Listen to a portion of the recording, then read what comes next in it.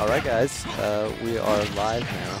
I mean, in the sense that we now have commentary for this. So right now we're going to be bringing you RockStarAce versus Korean. Of course, RockStarAce, more known for his Samus, but it looks like he's going Wii Fit Trainer here, and Korean sticking to Wolf. I know he's been playing a lot of Banjo, but looks like he's opted to go with Wolf in this matchup. I know he said this character is a little lame in his opinion, but sometimes you gotta be lame just to get that dub. Now, Ace here getting off that deep breathing. Hey, he's got quite a lead right now, and oh lord, what a spike. It looks like maybe we're gonna have someone else off on the mic with us. Tempo, how you doing? I'm doing good. What's your name, by the way? Jack. Jack, nice to meet you, Jack. Alright, so can't leave my man Jack here on commentary alone, but RockStarAce having a very substantial lead. I mean, only having 127% on his first stock. I mean, it's not healthy, but he's still 2 stocks up. Yeah, he went for a wild down air lead off stage and got a spike at 50 from Korean, so that was pretty crazy. Ooh, and that was a really bold up B right there, neutral right there. Korean kind of lucky that RockStarAce just wasn't expecting it, so he dropped shield. But yeah, that's kind of the awkward thing about Pika trainers, that a lot of strong hitboxes, they do a lot of damage, especially with deep breathing. Like, you can easily get 60 to 70% off of nair combos, but they're just really awkward, like, hitboxes, like where they're positioned, like how long they're out. So it's one of those things where if you're not fighting against Wii Fit Trainer a lot, you are going to get hit by a lot of things and be like, oh, I end up Wii Fit control out of hitbox in that area that quickly, Especially that back air. That back air comes out like frame 3. It's ridiculous. Yeah, Wii Fit Trainer is definitely one of those players that characters that doesn't see a lot of representation. So it's a matchup that can for sure take you by surprise. I think Waddy plays this character times, and he's used it to steal games from people.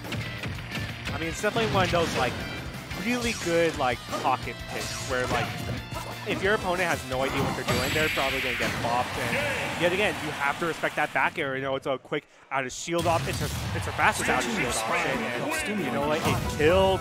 It's quick. It's safe on block if you drift it right. Like it does everything. Yeah, very good move.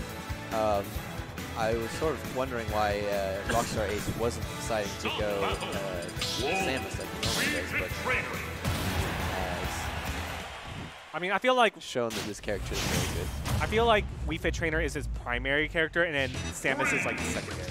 Oh, really? Yeah. Okay. I remember in Smash 4 I was playing a lot of Samus, but I think he's transitioned into Wii Fit Trainer a little more though. Right. Okay. Definitely. I mean, he does pull out the Samus. I feel like they're like co-mains, or like maybe like 55-45 like co-mains, where like I see him pull out the Wii Fit a lot more. But if you're going up against like certain characters that like kick get in like super close, super quickly, like Matt, or if you just have a really good Samus matchup, like he'll probably go Samus in those cases. Okay, well, yeah, we're seeing RockStarAce utilize this duck a lot just to kind of get around that annoying, pesky projectile that Wolf has. And again, that's a nice snare to grab, and yet again, that's a lot of things that a lot of people have to respect about Wii Fit Trainer is just her pressure off stage. You think like, oh, she's off stage, like I can edge guard her, and then she throws out the soccer ball, and you realize, oh wait, I actually have to respect that. And so usually by the time you block it or you jump over it, Wii Fit Trainer's already at the ledge or in a position where she can get the ledge and you can't really punish her points. Yes, that move actually has a lot of hitboxes, including a spike hitbox. So if you go out to punish it, there's a chance you might just die.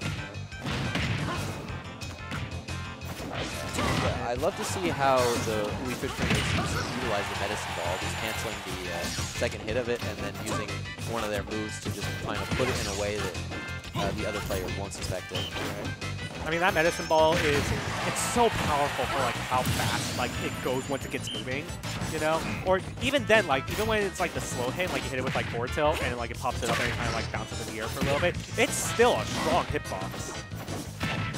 Yeah, definitely. Ooh, nice parry, gets in the grab, and I love what he was trying to do. He was waiting for the option of the tech. He sees like, okay, if he doesn't tech, I can get it up there. If he does tech, then let me see if I can punish it afterwards. But cleaning it up right there for Korean part, getting that up smash when she overextended just that little bit. Alright, yeah. This characteristic trainer has some wonky hitboxes. I mean, you see that she has that F-choke, she has a hitbox behind her as well. Getting that hit. Korean there. Yeah, you like to see him go for that lock, because if they normal get up or if they roll, then it catches both options. So, but yet again, wonky hitboxes are not going to be enough to stop Wolf's raw kill power. You do have to find that kill eventually, and you know what? That down air is one answer for it. You just have to time it super precisely. And I love what Korean's doing there, using the reflector to be like, okay, I'm not going to get edge guarded by this move, so I'm just going to reflect in, like, not deal with it. The high recovery not really working out. I like mixing up the recovery. You know, that's something you always do, especially if you have very linear recovery like Wolf, is that you have to kind of mix it up. But unfortunately, you got to also pay attention to, like, where's my opponent, how is he going to react to where I'm going to go. I got worried when I saw that nair. It could have been curtains for Korean there. But that is going to be it anyway, unfortunately. Yep. And sorry to head but I got next. So. Okay, yeah, unfortunately for Korean. Of course, maybe me showing a little bit of bias there, but